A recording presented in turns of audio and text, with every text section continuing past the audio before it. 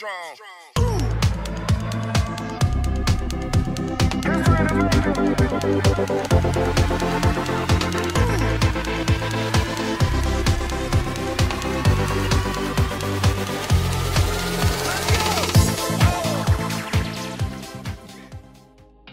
Hi everyone, I hope you guys are all doing amazing. Welcome to Small Church Ministries. I personally want to welcome each and every one of you here who are tuning in for the first time, and of course all you guys who are already a part of this church family.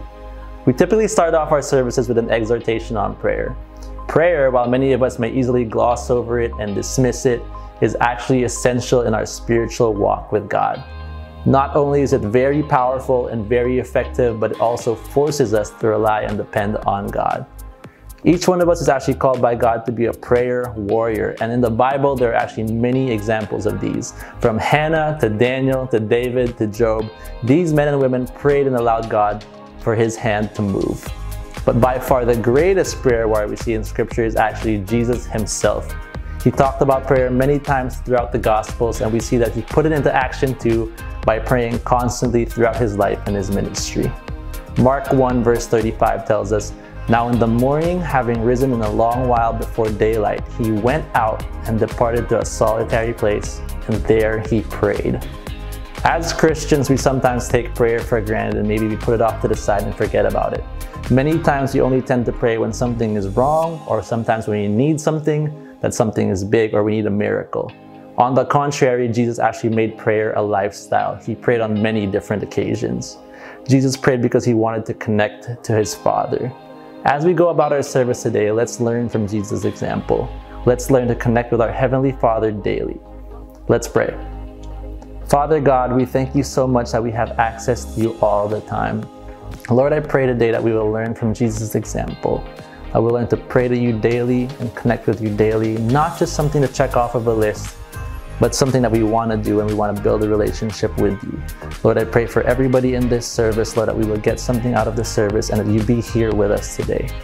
Thank You, Lord, for everything You've done for us and continue to do for us, and for dying on the cross for us. We thank You so much and we love You. In Jesus' name, amen.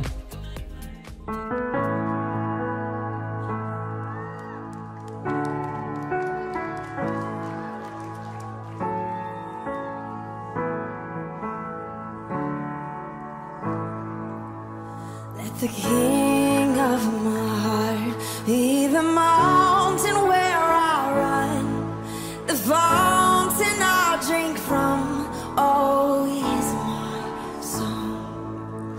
And let the King of my heart be the shadow where I hide, the ransom for my life. Oh, He's my song. Yes, You are good. You're good. Oh, You are good. You're good. Oh, You are good. You're good. Oh, You are good. You're good. Oh, now let the King of my heart be the wind inside my sails, the anchor in the waves. Oh, He's my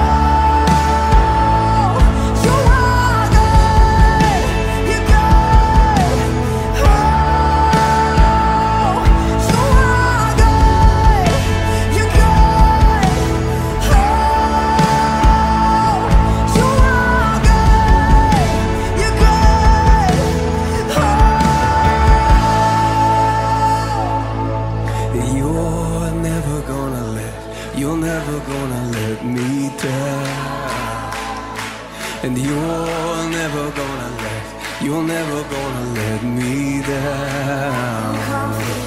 You're never gonna let me down. No, Lord, you're never gonna let me down. I'm confident this morning. You're never gonna let. Hey, you're never gonna let me down.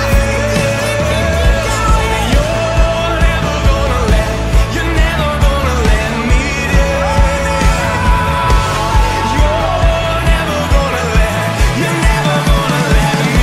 down. But you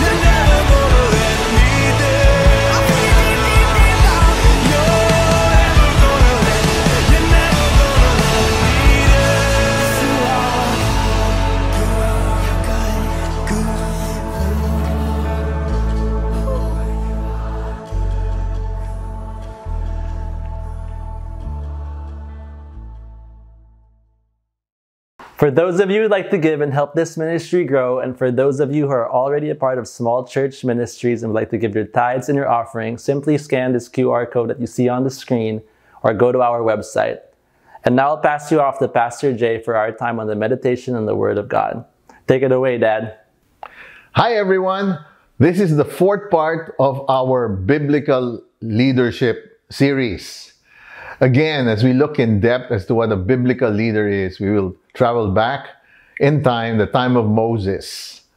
Our key verse is found in the book of Numbers.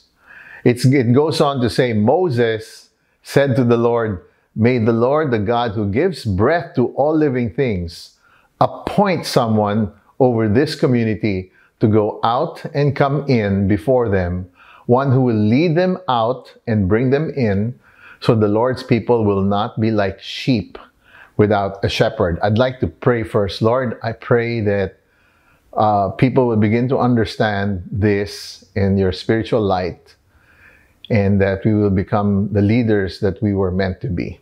In your name we pray. Amen.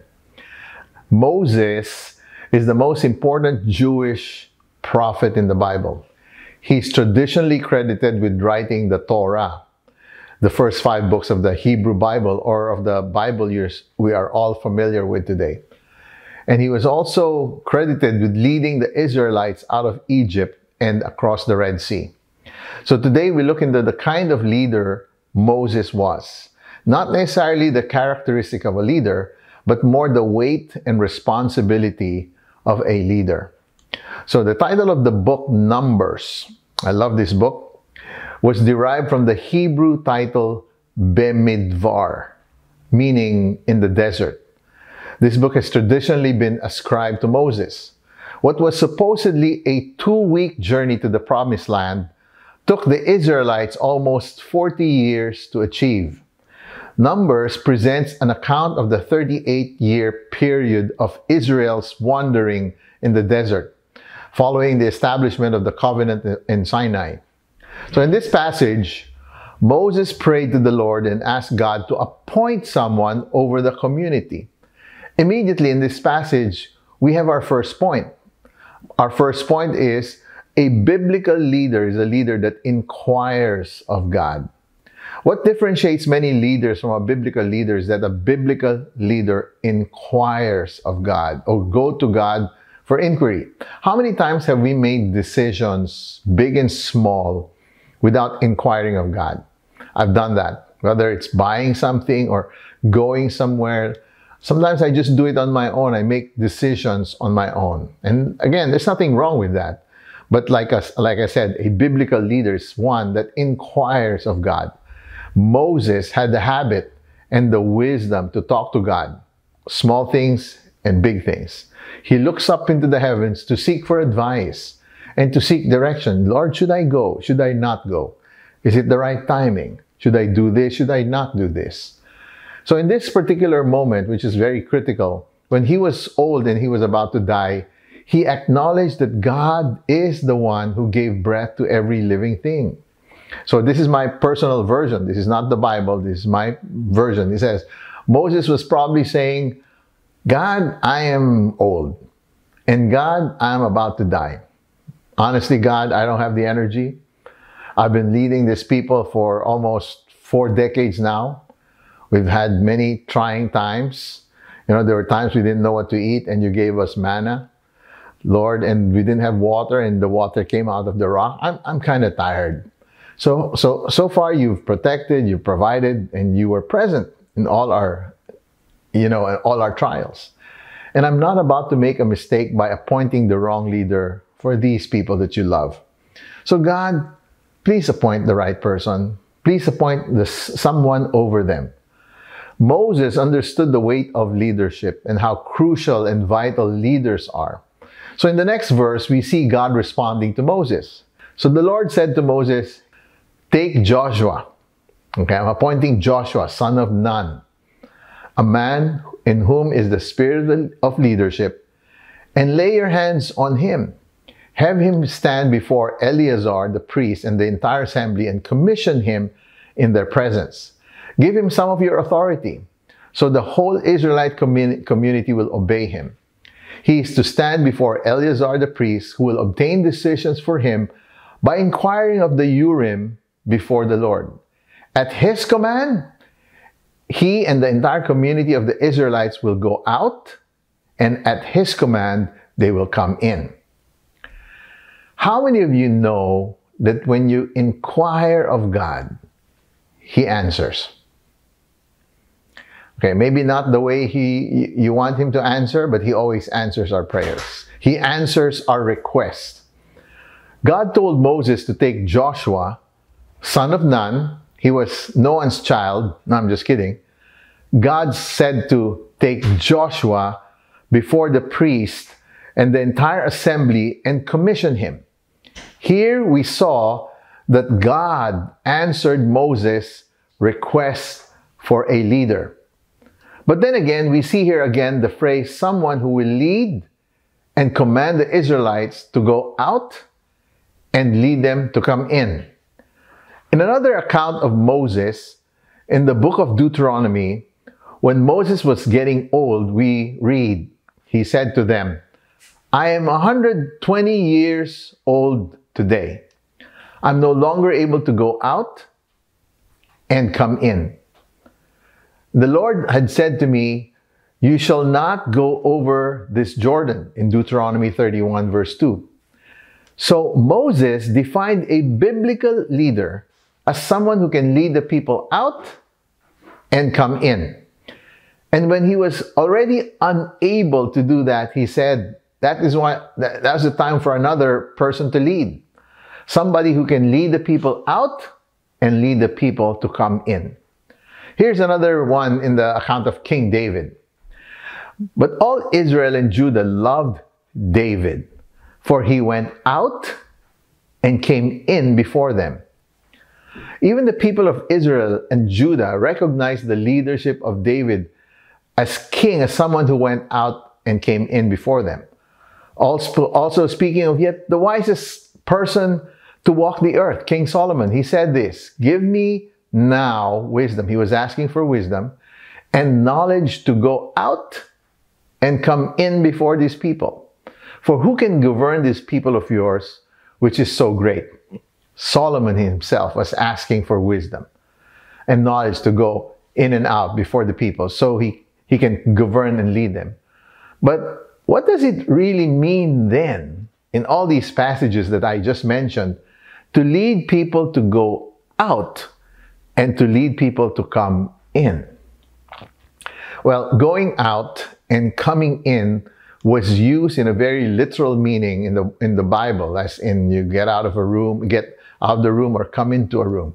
But as the Bible uses it, we can learn and we can glean on this that there's a leadership context behind this meaning. When we study the words to go out and to come in the original Hebrew words, we will see what these words really mean. Okay? And again, biblical and historical context. The first word, going out, in Hebrew is the word yatsa. To go out for a purpose or a result. To go out in battle or to lead out, to produce, or to go out to pursue or to deliver. Okay, this is a verse when it says, "But David struck down 22,000 of them. He stationed some soldiers in the Aramean kingdom of Damascus. The people of Aram were brought under his rule. They gave him the gifts he required them to bring him. The Lord helped David win his battles everywhere he went." David went out to battle. He went out with a purpose. And the purpose was to win the war. He struck down 22,000 people. He led his army to go out. My second point, a biblical leader is a leader that leads people out for a mission and a purpose. Okay, so this is critical that we understand this. Now, the second word is to come in. So in Hebrew, it is the word bo. To come in, to enter into, to visit, or to be led, to abide. As in entering into God's presence or be in God's presence. Also to abide in God. In Exodus 18, it says, "And Moses said to his father-in-law, because the people come to me to inquire of God," in this instance, bo means to come in to inquire of God. "Then Aaron shall come into the tent of meeting and shall take off the linen garments that he put on when he went into the holy place and shall leave them there." Here, Aaron came into the tent of meeting, into God's presence, into the holy place. Which leads me to my next point. A biblical leader is a leader that leads people into God's presence. One very important role of a leader is one that will lead people to God, to God's presence.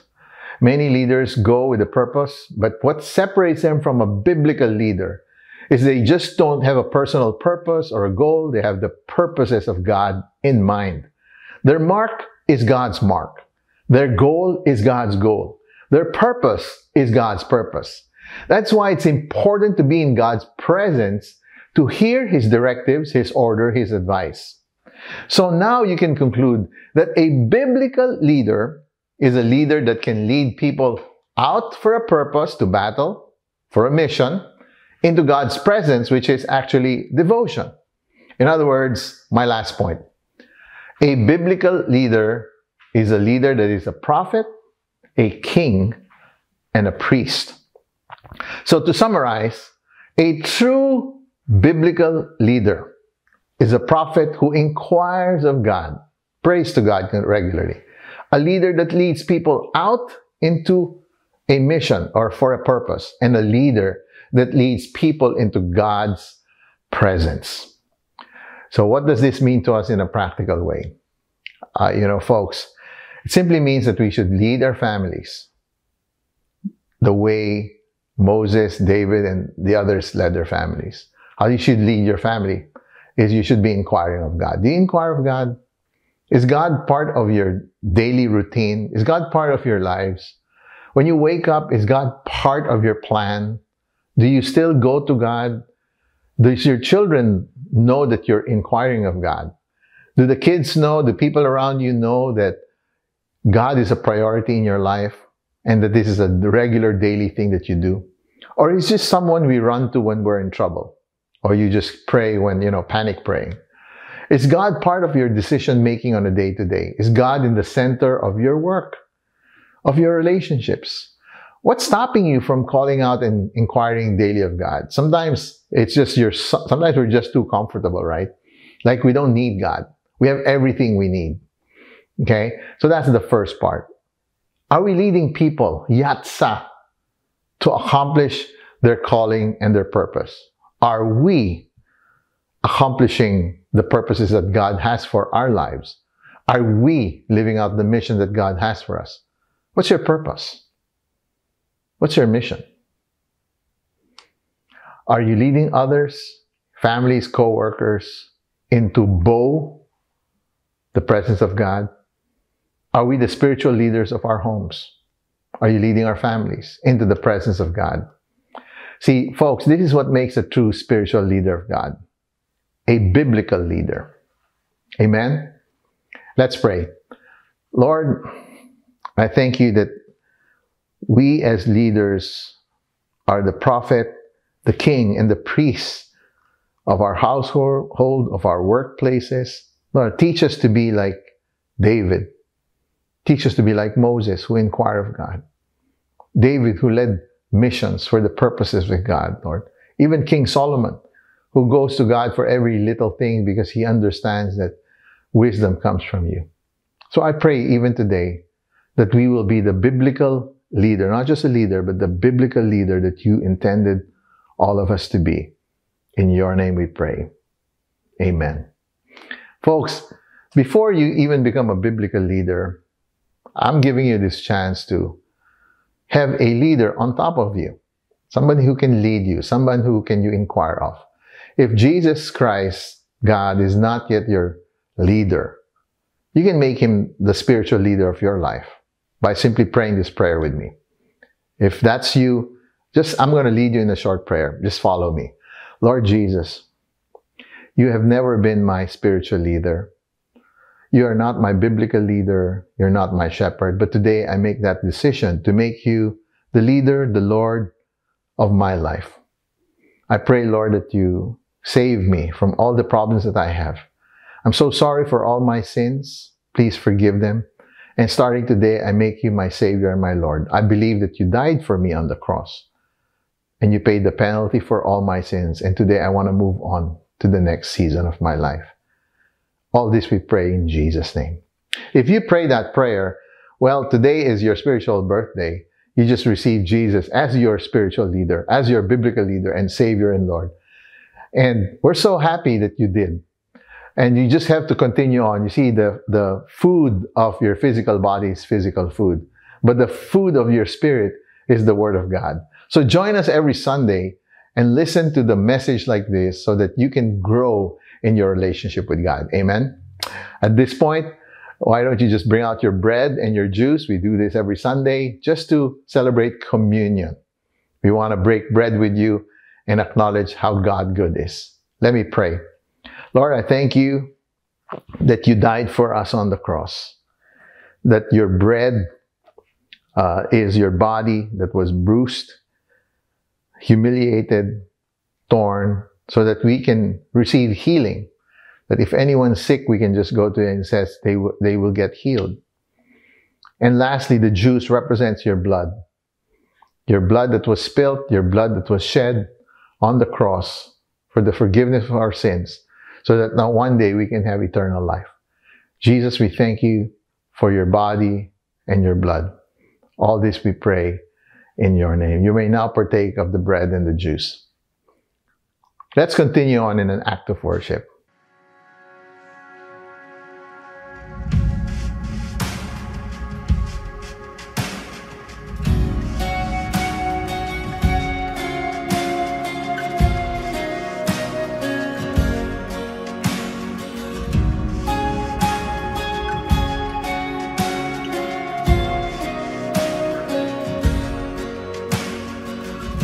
Before I spoke a word, you were singing over me.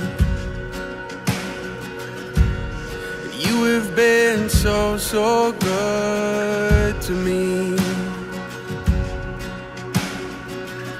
Before I took a breath, you breathed your life in me. You have been so, so kind to me. Oh, the overwhelming, never-ending, reckless love of God. Oh, it chases me down, fights till I'm found, leaves the 99. I couldn't earn it, and I don't deserve it. Still you give yourself away. Oh, the overwhelming, never-ending, reckless love of God. Yeah.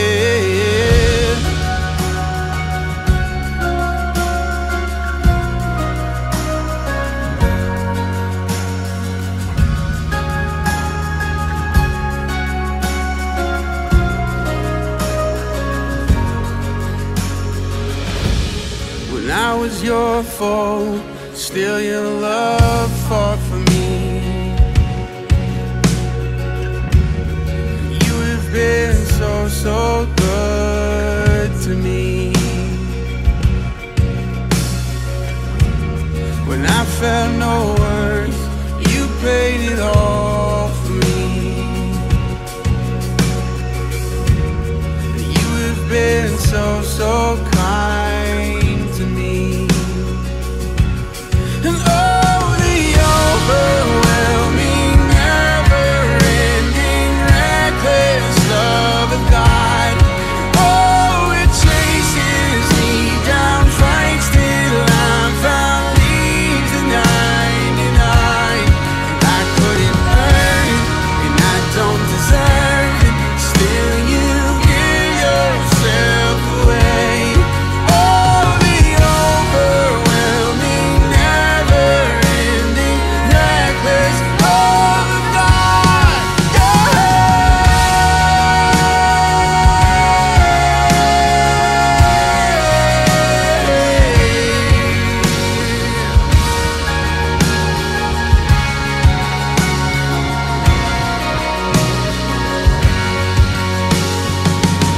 There's no shadow you won't light up, mountain you won't climb up, coming after me.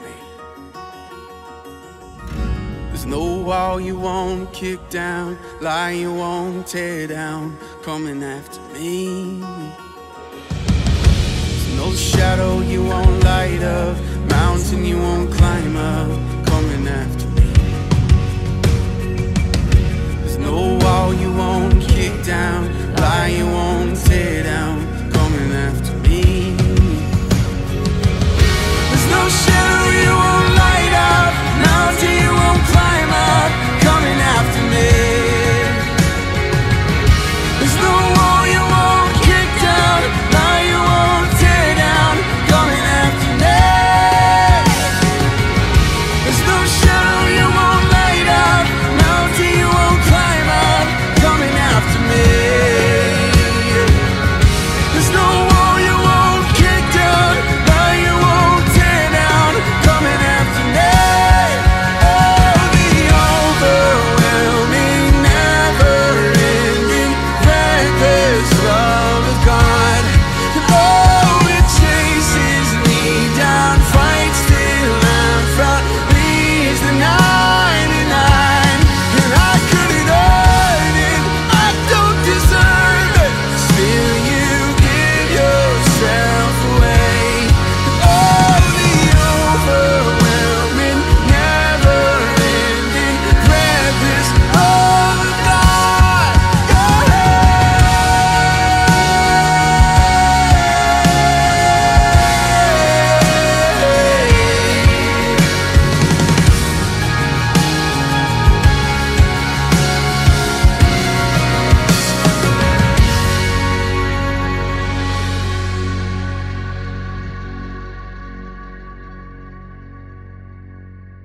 Thanks, Dad, for that amazing message on biblical leadership. Let's all remember that God has called each and every one of us here to lead. Wherever you are today, God placed you in that place and this season for a reason. I hope that all of you have an amazing week ahead, and I'm looking forward to seeing you all again next week.